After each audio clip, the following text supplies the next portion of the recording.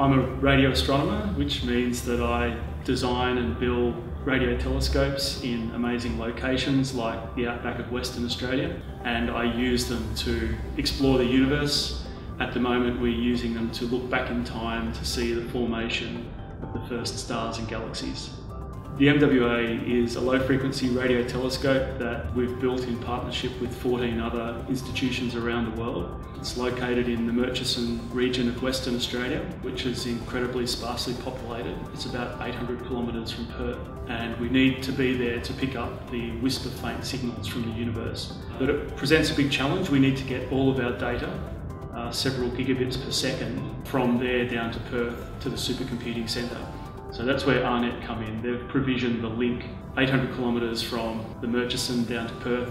We have a dedicated 10 gigabit connection on that link.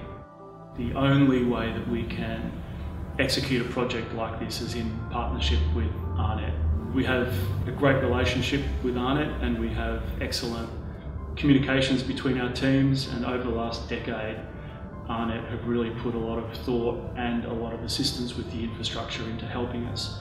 Without AARNet, we would not be uncovering the secrets of the universe. Well, the SKA will be hundreds or thousands of times more challenging in the data flows than the MWA. And AARNet are involved in the design work for the SKA at an international level.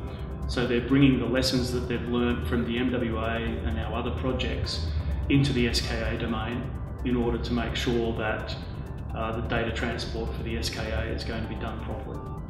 For me, the most exciting thing is being able to build a telescope in the desert and then use it to look back in time 12 or 13 billion years to when the universe was a youngster, and look for the very first time for the first stars and galaxies being formed in the universe.